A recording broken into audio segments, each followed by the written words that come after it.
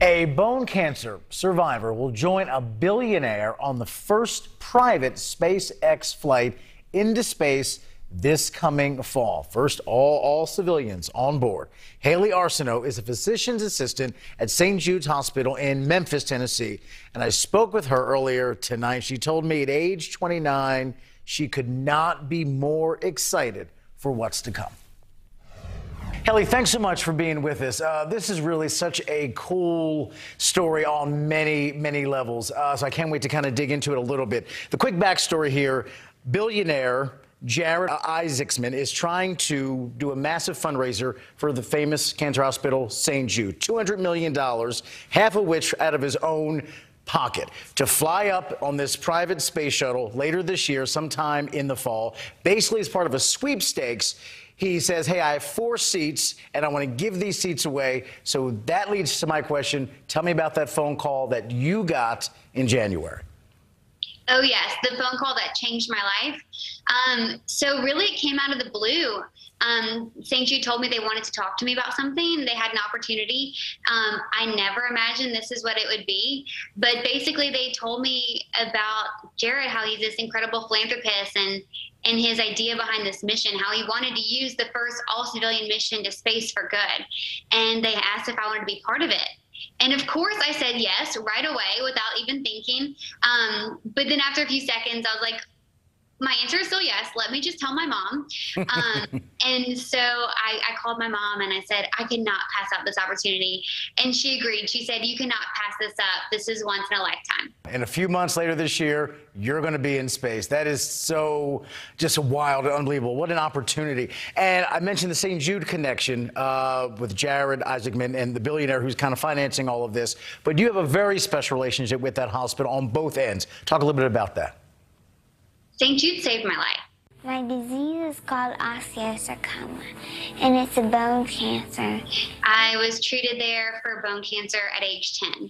And when I got that cancer diagnosis, I thought I was going to die. Everyone I had known with cancer at age 10 had died.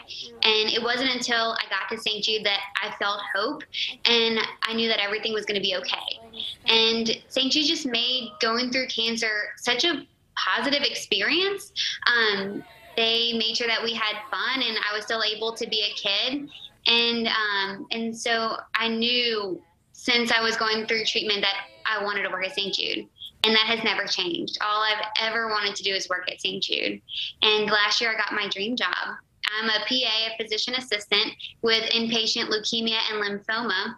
And I have the greatest job in the whole world. I get to work with the bravest kids who inspire me daily. And I hope this mission inspires them as well. As young as you, to do what you're about to do, how's that feel? But one thing I'm so proud of is getting to be the first childhood cancer survivor in space. Just because of this message that it's going to show cancer patients and cancer survivors everywhere that anything is possible, that they can dream big because big things can come their way. And I got to ask, are you not scared at all? Nervous even a little bit? Honestly, I'm not scared at all. And I think it's because I've gone to SpaceX 3 times now. I've, at this point, met all the lead engineers for our mission, and they know what they're doing. I know that we are in very good hands.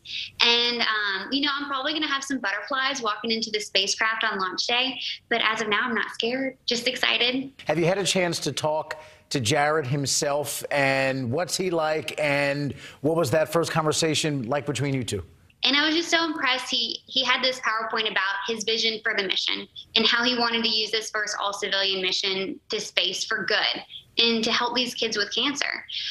We got to meet in person the next week, and we've actually traveled out to SpaceX 3 times now, and he's incredible. He is so down to earth and genuine, and he's one of those just truly good people who's going to change the world. And I think Inspiration 4 is the perfect example of that. I know we've only talked for a few minutes, but I can tell you have exactly the right spirit. I'm so glad you're getting this opportunity. Again, the backstory here is amazing. Cancer patient to survivor to employee at St. Jude's, and now on the verge of becoming the youngest American ever in space in just a few months. Well, thank you so much for spotlighting our mission. And, I just want to remind everyone that we still have 2 seats available. And they can go to the inspiration4.com website, donate any amount of money to St. Jude, and that can win them a seat next to me going to space. Perfect pitch. Haley, thank you so much. Take good care and enjoy everything that's coming your way. Thank you so much. I appreciate it. Absolutely. Thanks again. You can tell that, I mean, oh, wow. Right, that energy that she has. I mean, she could not be stoked. I would be nervous and probably wouldn't do it. She's like, let's go, let's hit it. Yeah. Yeah, she's excited. She's got this infectious personality and everything that she's been through. I love that she's given back.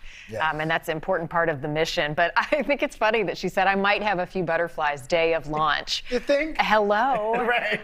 No, I think that just shows you what she's been through. Nothing's going to scare her. And that's what she said. I've already been through some pretty rough days. So her bravery meter is already pretty solid. She's That's incredible. One to watch.